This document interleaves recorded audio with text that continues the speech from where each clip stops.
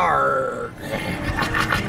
Grab your mateys and sail on down to the Hampton Blackbeard Pirate Festival, back after a 2-year hiatus due to the pandemic. I'm known as Constable Heartless. I have no heart. If I would have had a heart, it would have been broken.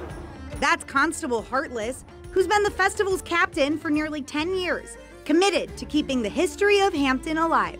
A good portion of what you might find or think about in, let's say, places like Jamestown, Yorktown, Colonial Williamsburg, it actually happened here. Even though most of the time a pirate would end up in one of these, they were incredibly vital to the area and played a big role in creating the country that we now call home. Well, we were like the Walmart of the 18th century, you know. We were able to provide the colonists with goods and services that they desperately needed. But this isn't your typical Walmart.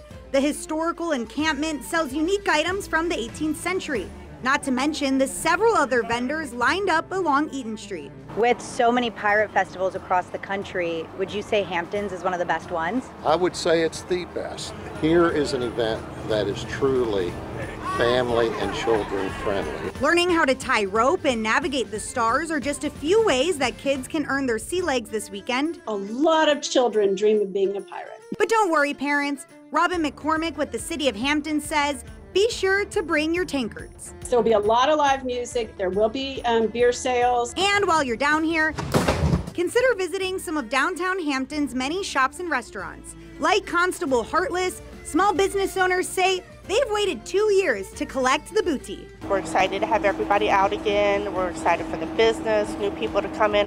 And for a full list of all the events happening this weekend, you can visit our website, WTKR.com.